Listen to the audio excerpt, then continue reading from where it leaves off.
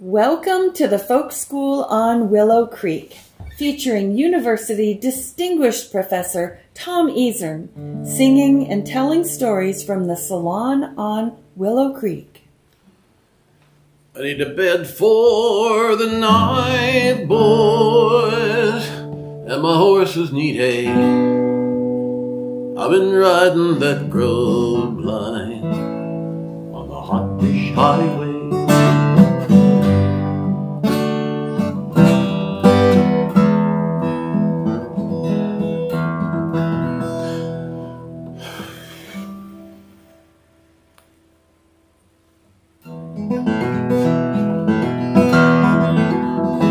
In the merry month of May, when I started for Texas, far away, left my darling girl behind.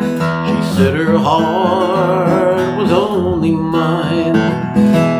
When I embraced her in my arms, I thought she had 10,000 charms. Her caresses soft, her kisses sweet, said we'll get married next time we meet.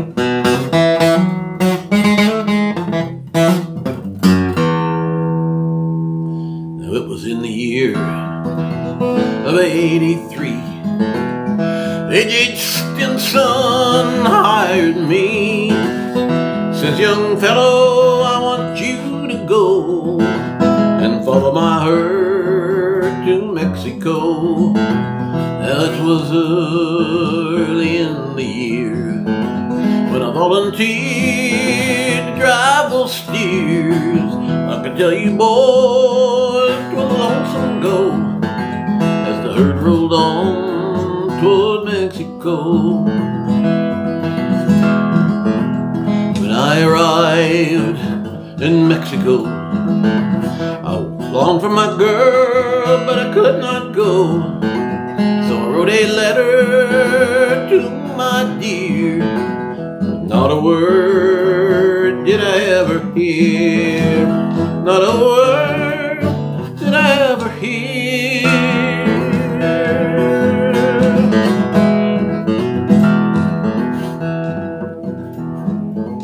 I started back for my once loved home, inquired for the girl that I called my own. They said she married a better life, therefore cowboys seek another wife.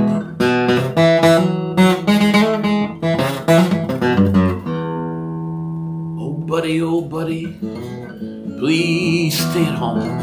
Don't be forever on the roam.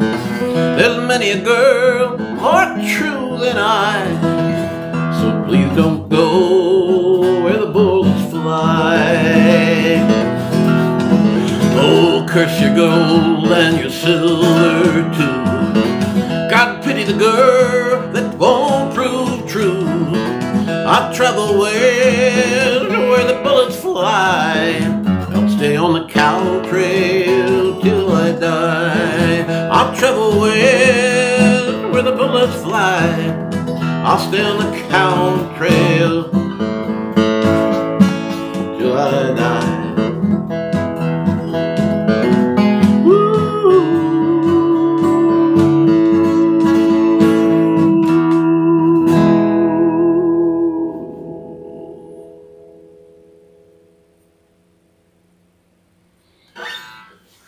Welcome to Willow Creek Folk School number 142. Now here's a confession for you. Most of the time, when I bring a song before you here, I think, I got something to tell you about it. I got brand new stuff on it. This is a song I'm singing kind of as an example of the opposite. This is a song that's a little bit of a cipher.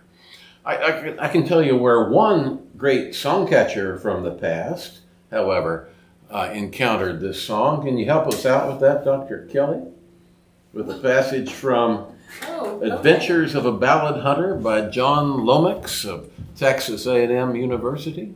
All right, happy to. Among my students in the A&M College of Texas was a young fellow from Denison, Texas, by the name of Harry Stevens.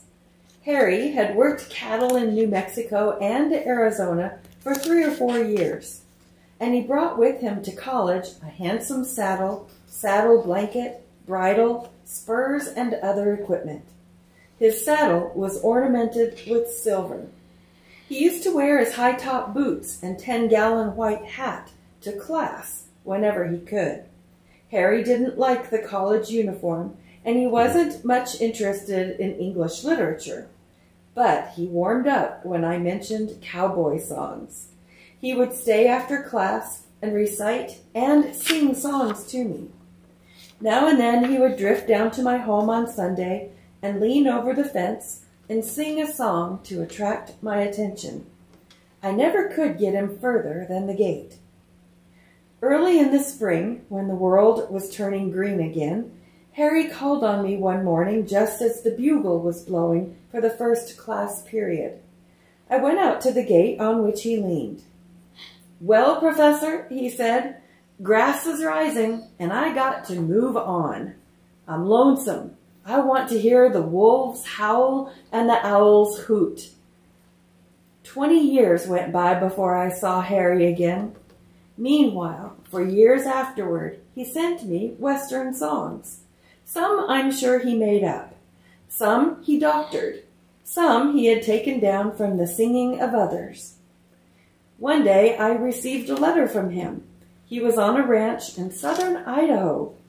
Enclosed were the words of what I consider the most beautiful cowboy poem in the language. The opening stanza runs, "Oh, it was a long and a tiresome go. Our herd rolled on to Mexico. With music sweet of the cowboy song, for New Mexico we rolled along." You know, hon, as you read that, and as I read it before, I couldn't help it. John Lomax there at College Station, and the student who took a shine to the kind of the grassroots parts of literary and historical study. I couldn't help kind of envisioning that fellow leaning over the gate as Von Rothenberger from Kansas. Okay. Yeah. Well, there we are. But what we get from that is Lomax really didn't know much about where that song came from. And most of the songs that he collected, he didn't know much about where they came from. And quite a bit of the Willow Folk School over the past several years has been pinning down some of these songs which are dubious as to origins and finding out, whoa, whoop, whoop, there it is. That's the woman or that's the man who wrote this song originally. And then it goes through all these permutations and variations and comes down to us in present day in various forms. And that's all very interesting. But the difference is now, bang, often going to hit these right to the headwaters. Some of these songs are not so easy to trace. Particularly this was, for instance, the songs of the overland trails. Some of the trails are a little dubious for catching up with them. And why is that? Because they precede the advent of newspapers on the Great Plains. Likewise, the songs of the open range cattle industry. We're fortunate that people like John Lomax and Jack Thorpe picked up a whole lot of those and set them down in their collections, even if they didn't know much about where they came from. But they're hard to trace because, once again, by definition, they're out there on the open range ahead of the settled frontier, including the newspaper frontier, and they don't get picked up. Whereas these farmer folk songs, the settler folk songs, oh, they're bouncing around in the newspapers. Like I say, Little Old Sod Shanty on the Claim, I don't know how many versions I have. I quit counting. It's around 50 or so, and there are many more of them out there. But others, the trail is a little bit skippy. Probably the best scholar for dealing with the Trail of Mexico is Jim Bob Tinsley. He was singing this song as his book that's now about 40 years old, come to think of it. But he is the one who pinned it down that this song, Trail to Mexico, early in the year, it was early in the year, it starts out, yeah, it was early in the year, is pretty closely parallel to Early in the Spring, which is really a seagoing ballad and an English ballad. Yeah, I'm accepting his proposition. We have no idea how that seagoing ballad took root on the Western Range and became a cowboy ballad. We don't know who wrote the thing. We don't know who's supposed to be the singer, who's the persona.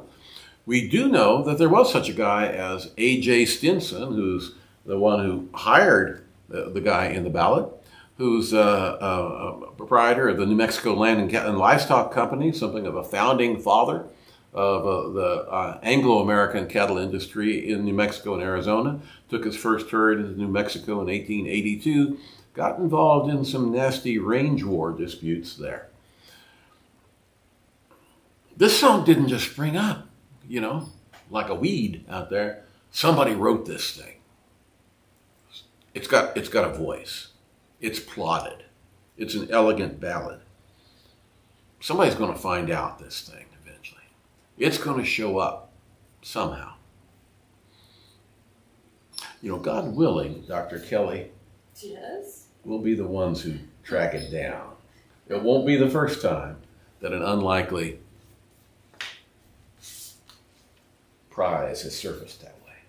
That's the Trail to Mexico. Now, the other reason it's on here is because it is a ballad through and through. It's narrative.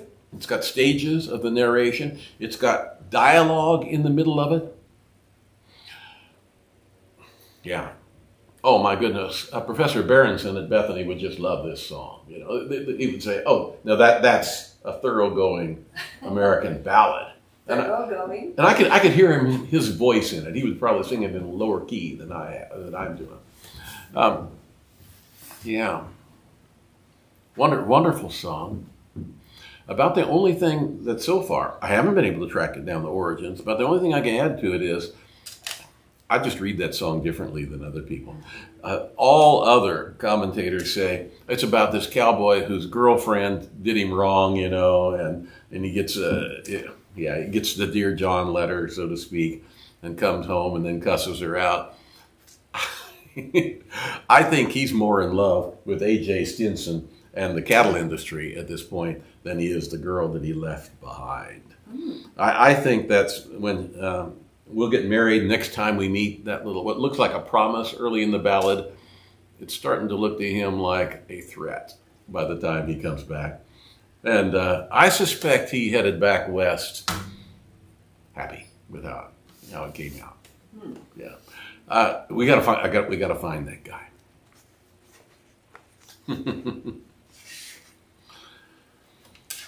Well, let's see here. I've got an order of service. What's next, Dr. K? Well, I get to talk about NDSU. No, say something. Are you doing anything at the press? Well, tomorrow I'm going to be tuned in to any news on Facebook, announcements coming from the Midwest Independent Book Awards.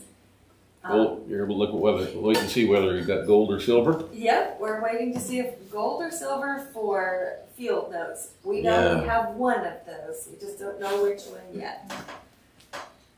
So I'll be tuned in for that.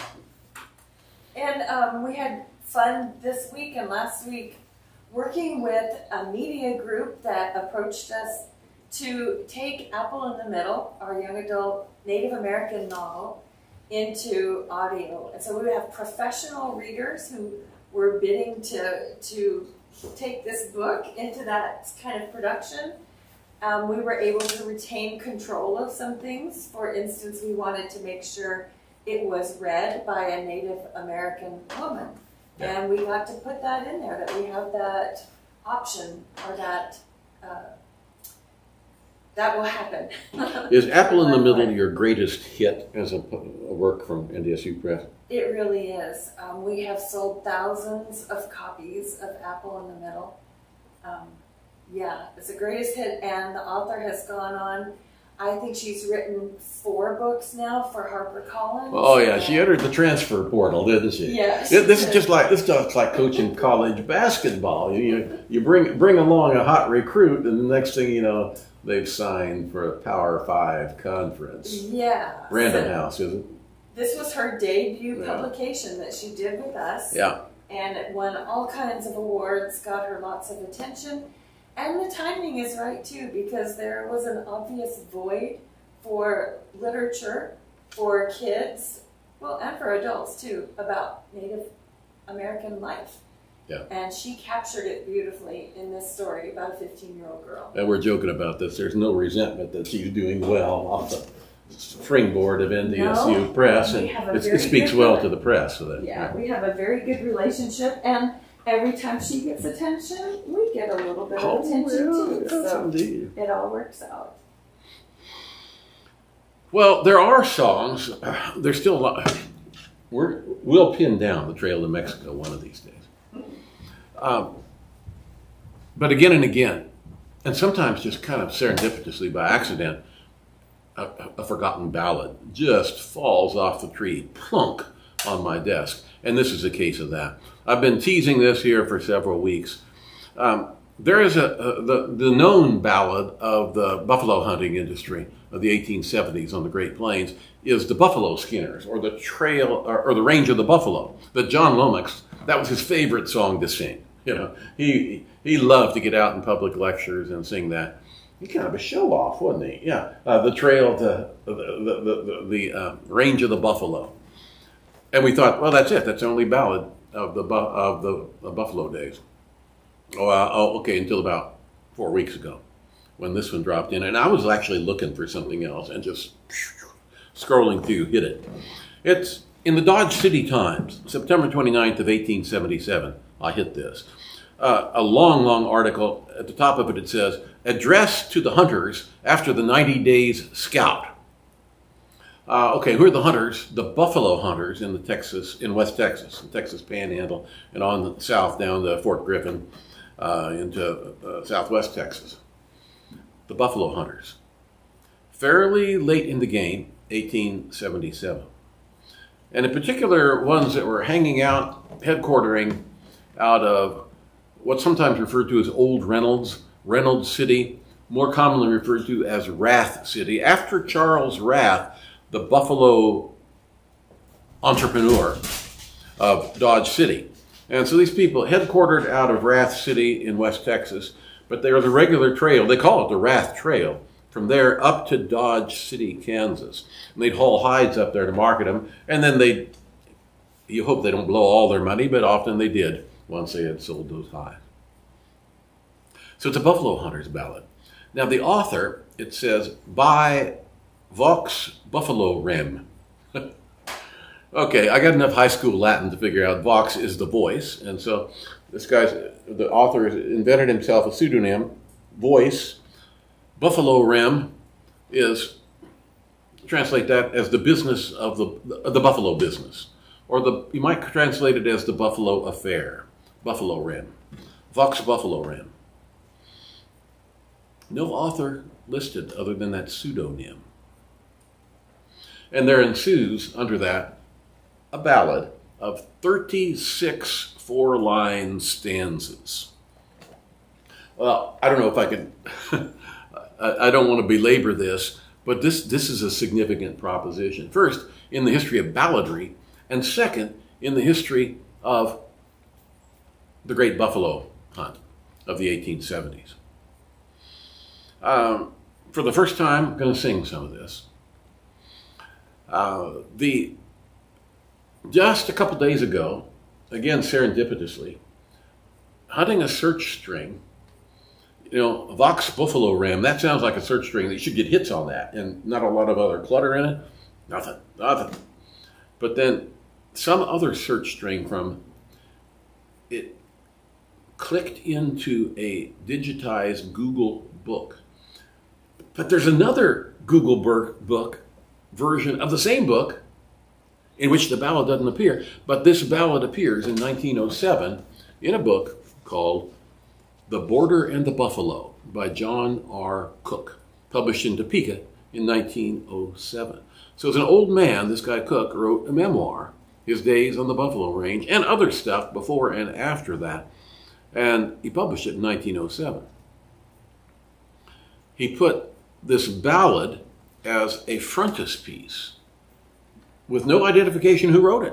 And I don't think he wrote it because he's referred to in the ballad in the third person. Besides that, there are 36 stanzas in the Dodge City version of 1877. There are less than 30 in the 1907 Topeka version. And when you examine the ones that don't appear in the 1907 version, they are ones in which the fellows are living it up perhaps a little bit too much in the saloons in Dodge City, including one fellow who's named in the old ballad in 1877 as cozying up to one of the ladies of the evening in one of the bars there in Dodge City.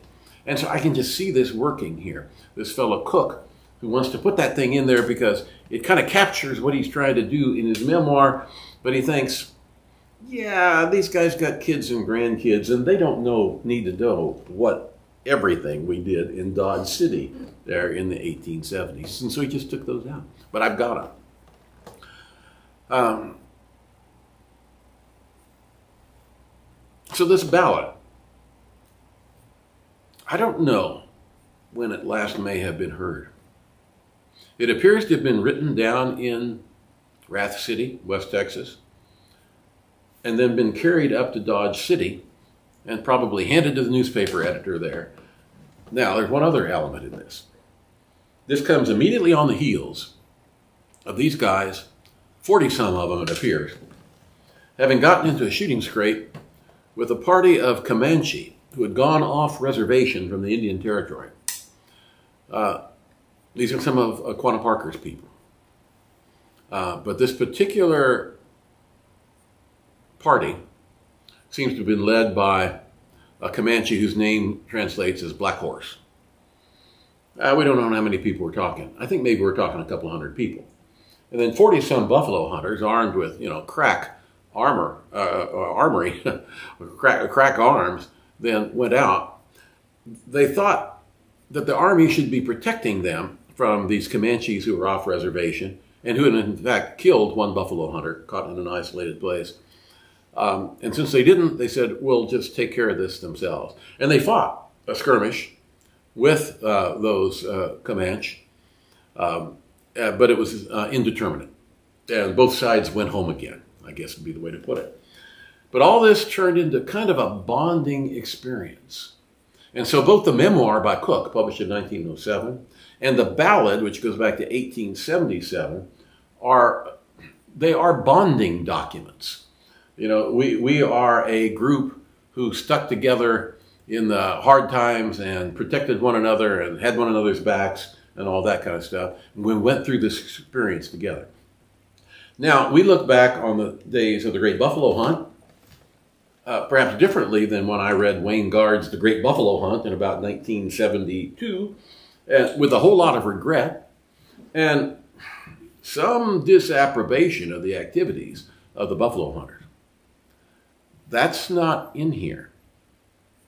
This is an attempt to establish a positive view in memory of the buffalo hunting industry in West Texas in the 1870s. And so here's the ballad, and it stands then like as a marker of a point of view, trying to establish historical memory of what went on there. All right, so I'm not going to sing the whole thing. Some of it I'm still kind of sorting out. Most of it I've got transcribed at this point, and I'm going to sing some sections of it. Then say a word about it.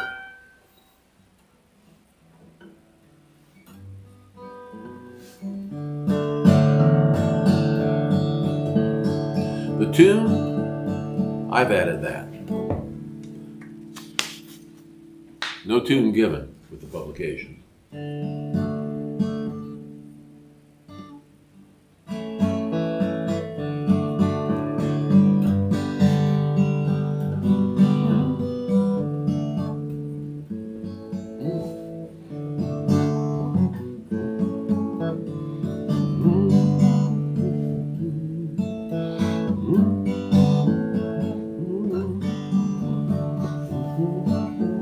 Okay, I'm ready.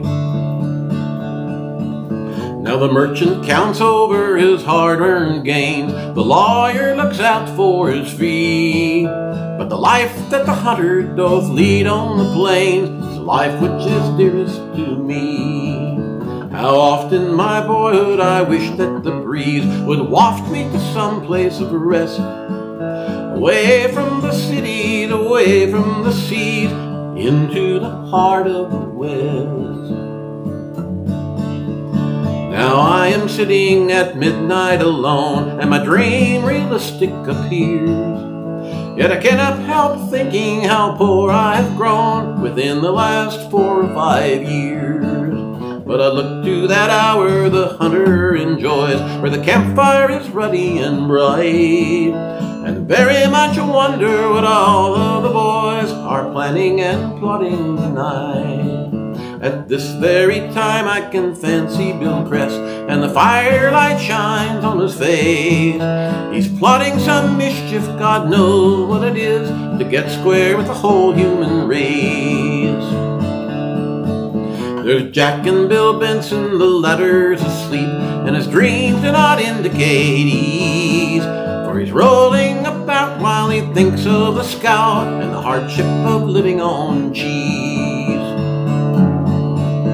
Good Hiram and Foley on business are bent, the deacon's got hold of a pen, and may I presume that the letter is meant for a certain fair one in Cheyenne.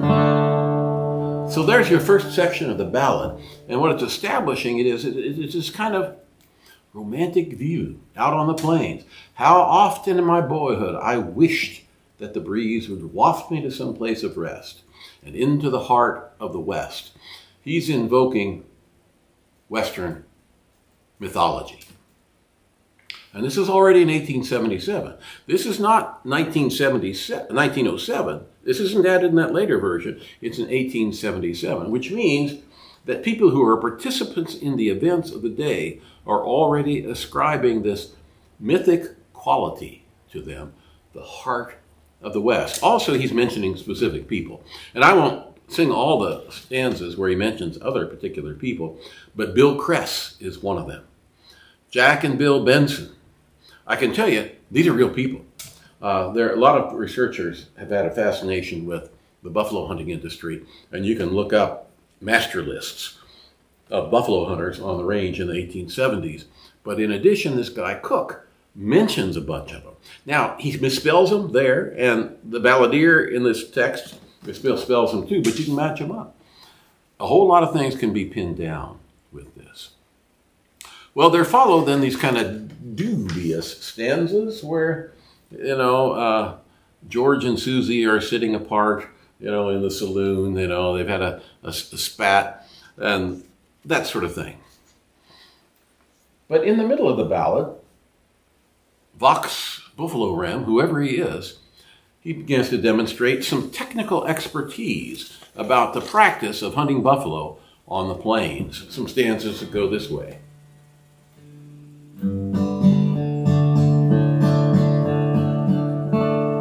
First, purchase your gun, get the LX improved. Let the bore be at least 38. The smoother within and the less it is grooved, the more it is valued of late. Now that is perplexing to me. You would think that a well-rifled weapon would be what you want for range, but evidently not. This seems to indicate that range was not a big consideration in bringing down buffalo, that you could get pretty close to them, and a smoothbore weapon might be just fine. This takes some additional research. For a suitable bullet mode, vide Bill Cress, he can tell you of one without a flaw.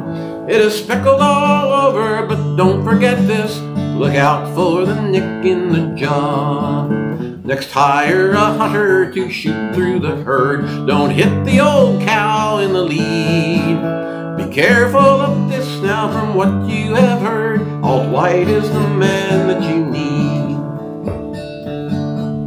Don't put any pegs in your buffalo hide. It is an extravagant trick, and you never will make a success of your work if you hire such skinners as Mick.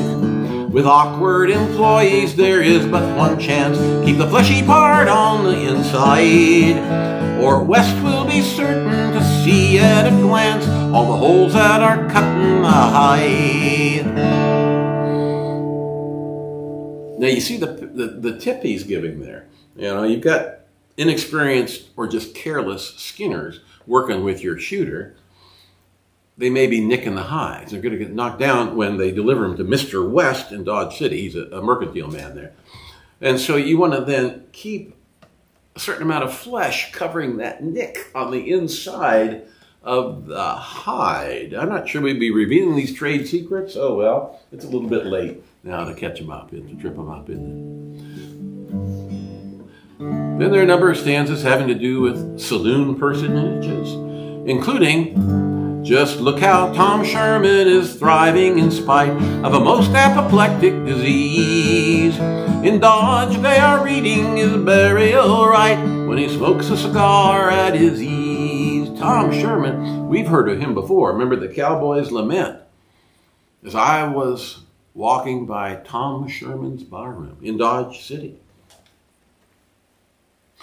There are some commentators, I'm not entirely convinced of this, who say that Tom Sherman, the bartender, himself shot that young cowboy wrapped in white linen in front of the barroom in the Cowboys' Lament. This needs a little bit more work. But this ballad says he has a most apoplectic disease, meaning he's given to fits of temper, I think is the proposition there. And they're reading his burial rite, like maybe they're thinking he's going to be brought up on charges or lynched or something like that while he smokes a cigar at his ease. Yeah. And other personages show up in this ballad. Now I'm going to skip then to the latter stage of it. And you'll find we return to some mythic themes in this Buffalo Hunter's ballad. I remember when Lindsay Baker used to portray a buffalo skinner as a historic reenactment. Our friend from Texas. You remember Lindsay? Oh, yeah. And, of course, he made the buffalo skinners out, well, not a good blind date. Let's put it that way. But that would be the only way they would get one. Yeah. Clearly, this ballad is to make the buffalo hunting industry appear not just respectable, but the force of the American frontier. You know, they're like doing God's will out here. Really? Now they're back from this fight against Black Horse's Comanches. Now some of the boys, since their trip to the plain, are not quite much given to roam. And I trust when they think of their trials and plains, they will live more contented at home. And had we all died in this destitute state, what a heaven we'd have of our own, with Squirrel Eye as warder and watch at the gate, and old Billy Caress on the throne. Now, my boys, let me tell you what most I admire, excepting for women you mind. Just a man who possesses a chivalrous fire of courage and honor combined. And this is the most characteristic of those whose names it is needless to give. Yet I doubt not the current of fellowship flows betwixt us so long as we live. Enough for the present, perhaps you will think I've carried my reader too far. Step over and give Billy Benson the wink, and let us stand up to the bar. Here's a health to our captain, so courteous and true.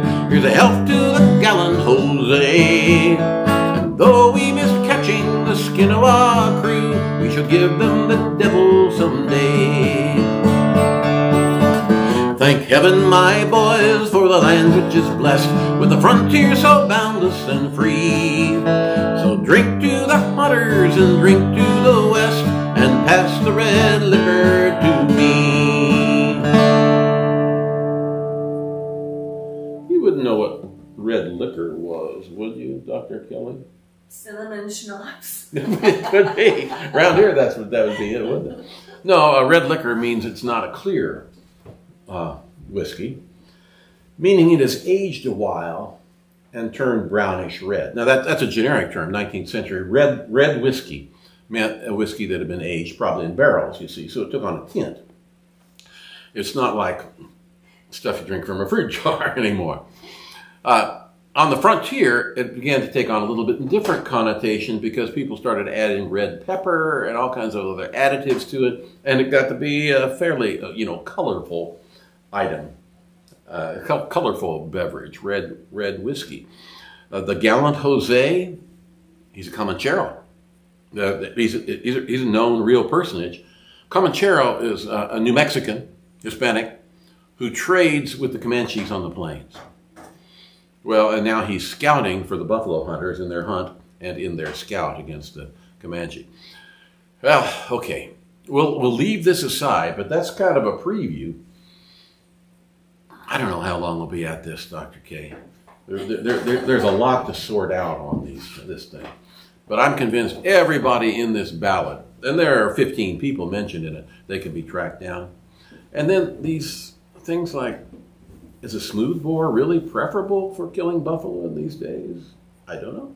It's possible that it had less tendency to heat up, like the bullet went out rather than through the rifling. You see what I mean, right? And the problem. Is that the sound a buffalo makes when it runs? No, that's the bullet goes. Oh, the bullet. Oh. Okay. Because going through the rifling, that helps it go true. But that might also cause the barrel to heat up, and you're running hundreds of shots through this buffalo rifle, and maybe a smooth bore was better. You could shoot for longer before you'd have to stop and water down the barrel and cool it. I don't know what I did with my order of service. You got one handy? What's coming up now? Well, you're gonna talk about events this weekend at Heritage Trails. Oh, okay. Some of you know that one of my hats is I direct a little center called the Center for Heritage Renewal, often engaging in promotion of historic tourism. And it has a Facebook group called Heritage Trails, where anything that crosses my screen, something that's going on over the weekend that has heritage aspects to it, I spread it around. And so you can find that Facebook group, or Heritage Trails, and join up. If you join up and you try to post something, you're going to get held back a little bit. You run a group like that, there's all kinds of people out there trying to crack it, And so I had to put some safeguards on it. So if you try to post to it and it doesn't go through the first time, that's because it's on my desk waiting for me to find your message, and I have to approve the first one, and after that you're good to go. But people are welcome to share information about activities going on that you may be hosting yourself, and of course welcome to find out about things and tell your adventures to them. This time of year, there's always stuff going on the northern plains. I think throughout the Great Plains, but it's a little bit different than living in, say, West Texas and North Dakota. This is a good time for outdoor activities, is what I'm saying, yes, in North Dakota. It's a good time all of a sudden. So lots of things seem like they're just flourishing right now. Well, it's light about 20 hours a day here, and so you can do all kinds of things. I'll mention a few things going on here. The Old Settlers Day. I've mentioned Old Settlers as a quantity in prairie towns from the 19th century forward. There are still Old Settlers organizations, and the one in Burlington that's near Minot is having Old Settlers Day on Saturday, June the 17th, that afternoon. This stuff is you don't have to join Heritage Trails to look at the stuff. So look it up on there if you're from that part of the country and looking for something to take in on Saturday. If you're more toward the central part of North Dakota, Bismarck, Mandan area, they run some interpretive programs, talks by their interpreters on specialized subjects of expertise that they have at Fort Abraham Lincoln State Park, south of town there. And this Saturday, a talk given by the interpreter Daniel Hernandez He presents Horses of the Mandans. Now, I'd be interested in that, but I'm not sure I'm going to drive 3 hours to get there. But if you're closer, I'd commend it. Or passing through, I'd commend it to you. Topics include how the horse improved the lives of Mandan people, but unlike other indigenous tribes, they did not drastically change their way of life or their tribal structure because of the horse. The program will be inside the reconstructed council house at Honest Land Village at Fort Abraham Lincoln, and there'll be seating. You don't have to stand up for the whole thing. If you're out in the western part of the state, do we know anybody from Mott, Dr. Kay? Oh, yeah. One of our favorite characters. Kevin Carvel, the Sage of Mott. I'm not actually talking about him, but if we were going out to see Kevin this weekend, and for those of you from elsewhere, that's the southwest corner pocket of North Dakota, Mott. There's an art exhibit at the public library featuring the work of Janelle Brackle, who is a public school art teacher there, who specializes in acrylics in the hangings that's in the library there. But you go through Mott, and there are these historic murals on business sides there. Yeah, this guy Janelle Brackle did those, including the first one, which is kind of the pioneer North Dakota, and then other topical murals in there. So you could swing by the library there. You could go to the Highway 21 rummage sale. It's one of those along the highway where every town has one. There's a big rummage sale at Dell Herner's place in Mott on Saturday. He's got a 3-car garage, and that whole thing is stacked yay deep of stuff that they're selling. So we'll go by and help him get rid of it. There's the Pheasant Cafe in Mott, drop in for breakfast or lunch, or they're open until like 2 o'clock in the morning. Probably anything you want you can find on one side or the other of the Pheasant Cafe there, because you might want to spend some time, because I want to recommend in particular, if you're passing through Mott this week or any time, you get into the Mott Gallery of History and Art. The Mott Gallery of History and Art. Amazing place, and in particular because they feature the work of, let's get his right, get his name, Oscar Rogers. And Oscar is a nickname. His real name is Raymond Lowell Rogers. Somehow Oscar took for him. And he is an offbeat artist, particularly works in metal. But he's a painter also, and works in other media. I don't know. You get a prairie town, and somebody like him settles in, and it's like you got a national treasure there. So they have a whole room dedicated to Oscar Rogers. You remember this guy? Is this the one who did The Thinker? The Thinker. He's got Rodin's Thinker reproduced in iron. As a motorcycle rider. As a motorcycle rider, right? Yeah. And so he's got as a biker. He's got the vest and open to the belly and arms and that sort of stuff, and scraggly beard. But I think the detail I like best is his right pocket. He's got a biker wallet, a long wallet with the chain on it linked back to his belt. Oh, the biker thinker. It's driving from Fargo to Mott just to see Oscar Rogers' biker thinker. But there's a whole bunch of other stuff in there. In the back, in the ag area, they actually have a number 21 Massey Harris combine from the Massey Harris Self-Propelled Harvest Brigade in 1944. Now I know you're impressed, Dr. K. If I'm making a point here is, he also did the Guardian Angel at Richardson, and outside in the garden there at the monastery, the St. Benedict in the garden. Those are just wonderful pieces, wonderful pieces. So if you're driving I-94, swing off to Richardson and go by the Abbey and look at Oscar Rogers' work there. Just we're blessed to have people like that. Have any friends online with us tonight, Dr. K? We do. There's lots of folks out there from all over. They're kind of calm tonight, though. Maybe they've had a real busy week with all this good weather. And calm. They're yeah, pretty calm. They seem to be enjoying the program. MJ Bremner, though, is on a concert on her way to see George Strait tomorrow. Which George? Oh, MJ. She's still stuck on George Strait, is she? I guess. Wow. Well, that's all right. He's held up better than Garth. Garth has kind of gone to seed. As many of us are. But you know, I've still got ballads. Got one more to bring before you. And why did I tag this one on? It's kind of the pair with the Trail to Mexico. But this is another one. It is hard to track down. Now, it's not that there's an absence of opinions about who Joe Bowers was or who was the author of the Ballad of Joe Bowers. It's just that they're all cockeyed. Louise Pound, you know, is my favorite song catcher of them all, Louise Pound of Nebraska. And she published a couple pieces about the Ballad Joe Bowers.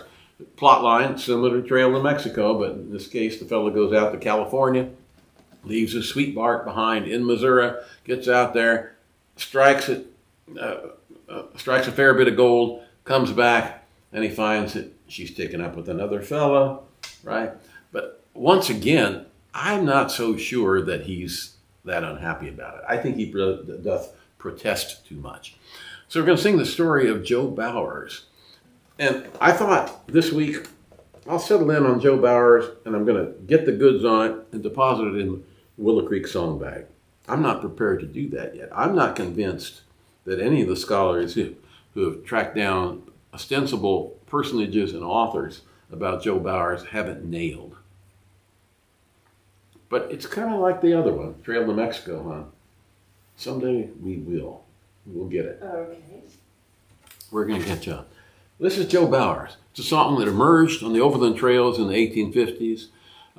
In her collection of folk song, Louise Pound says, this version was obtained from Mr. Francis Withy of Stella, Nebraska, who heard it sung many times when a freighter in 1862-65 on the Denver, Nebraska City Trail. It was a freighter's favorite. The song is supposed to be sung by a Missourian in California in about 1849-51. It was in existence as early as 1854. You see, she got no idea where it came from, and later on she developed various theories, but I think her theories are a little cockeyed. My name it is Joe Bowers, I've got a brother Ike. I come from old Missouri, all the way from Pike. I'll tell you how I came here and how I came to roam. If my dear old mammy is so far away from home.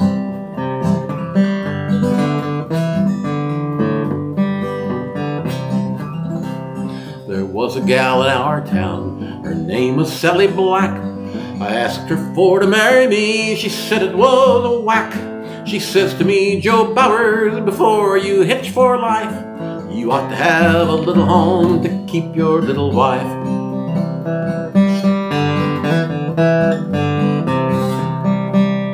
Says I to her, dear Sally, all for your own dear sake, I'm off to California to try to raise a stake.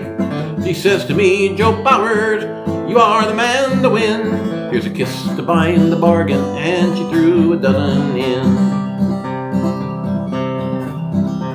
When I got to this here country I hadn't nary read, I had such wolfish feelings I almost wished I was dead. But then I thought of Sally and made those feelings get, and raised the hopes of Bowers, oh, I wish I had 'em yet. And so I went to mining, put in my biggest licks, came down upon the boulders just like 1,000 bricks. I labored late and early, I rain and sun and snow. I was working for my Sally, with all the same as Joe.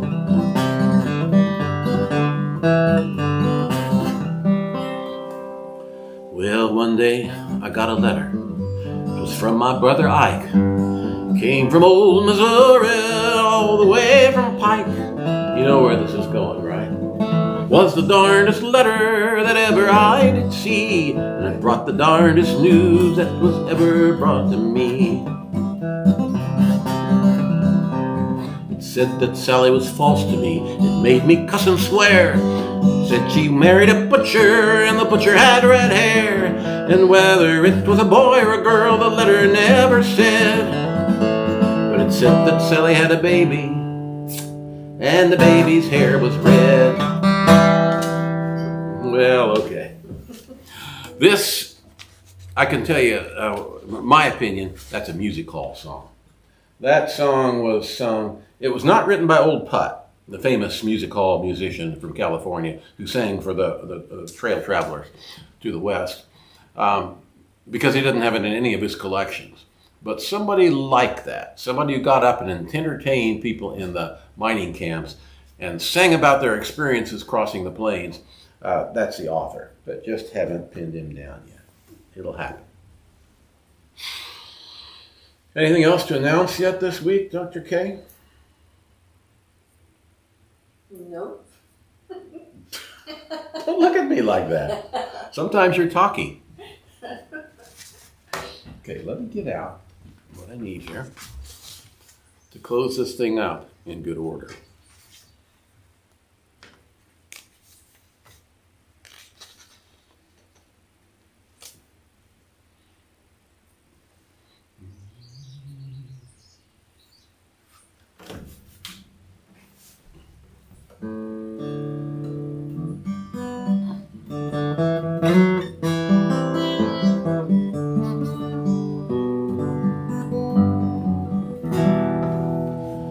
You're familiar with the old song, "Bury Me Not on the Lone Prairie," or the Dying Cowboy, as it's often called. And I've sung it here, and also traced its lineage back to a sailor song of the mid-19th century, which I know to have been present in North Dakota in the early 1900s because Franz Rickaby collected it from a farm woman in Walsh County in about 1920. But that song, "Bury Me Not on the Deep, Deep Sea," transmogrifies on the Western Range into "Bury Me Not on the Lone Prairie." All right. Well, songs acquire new layers of meaning. Last week, I took Dr. K out for pizza, and I drank most of the pitcher myself because I had a driver, you know. And we stopped in at the Old 10 Bar and Grill in Buffalo, North Dakota. Maybe that name of the town, Buffalo, is significant here in a moment. Okay. But we went out just to have a bar and grill now at night, as we often do. But also wanted to drive out just east of town to the old cemetery. Because I'd heard how the people in Buffalo tend that cemetery. That sometime a century or more ago, somebody started the custom, and there are various stories about this. This is to be tracked down. Started planting peonies in the cemetery. I mean, a lot of cemeteries have peonies in them, but I mean, every row in the graveyard, it's peonies in between the tombstones, up and down, up and down. Some of them are white, probably the majority are white, and the others are of the more customary pink. They were in pretty good bloom last week. I would say they're probably past prime now. I bet the first of this week they were just perfect. Yeah. And then late in the year, the call goes out and you'll see the notice on the bulletin board in the Old 10 Bar there. Volunteers should turn out on such and such a day to clean up, you know, to cut back the peonies for the winter. Oh. We should try to get out there when that happens. Yeah, we could do that. Well, if I don't have to bend over too much. Can I do it sitting down? They're not waist high. This is the subject of our calendar ballad for this week. It comes from our venture out to Buffalo. But it's grounded in that older ballad tradition.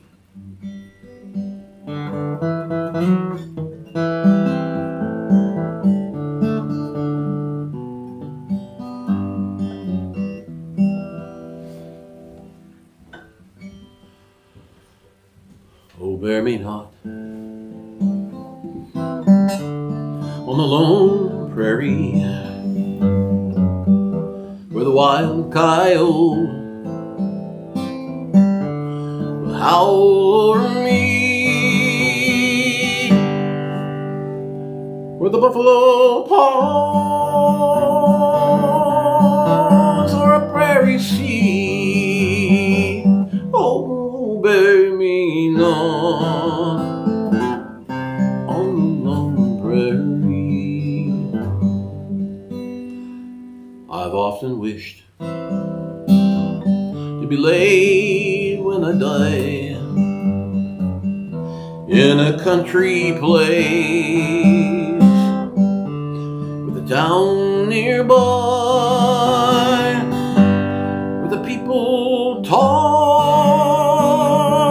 as they're passing by, or they pause to gaze at the prairie sky, where the May sun warms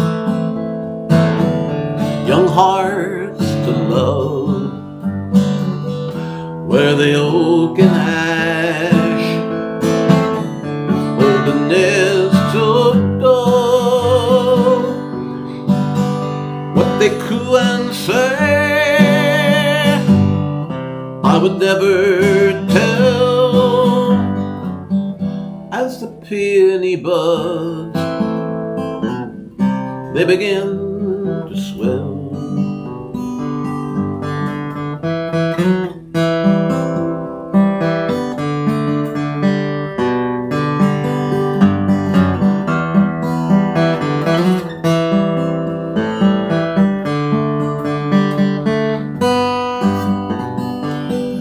What they coo and say I would never tell, as the peony buds they begin to swell. See the buds unfurl in the morning hush. First bloom the white, then the blush, innocence of youth, pale purity, then the rosy pink for eternity. Oh, bury me not on the lone prairie, where the wild coyote howl over me. Let the blooms unfurl in the morning hush. First bloom the white, then bloom the blood.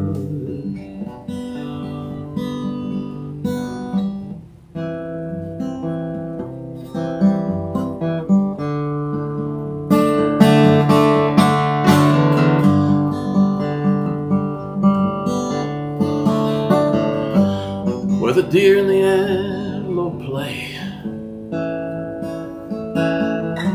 It was in the year of '83. A.J. Stinson hired me. Says, young fellow, I want you to go. I says, young fellow, I want you to go and follow this herd into Mexico.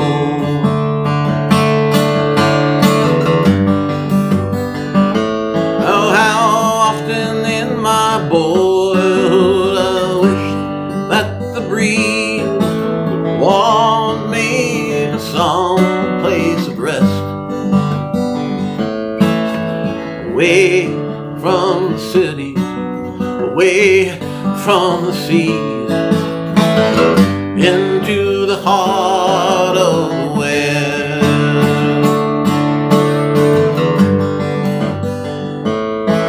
How often at night, when the heavens are bright with the spite of the glittering stars,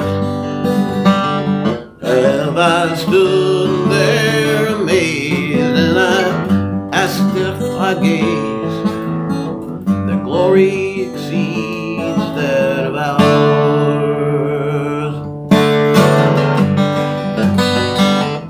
Where seldom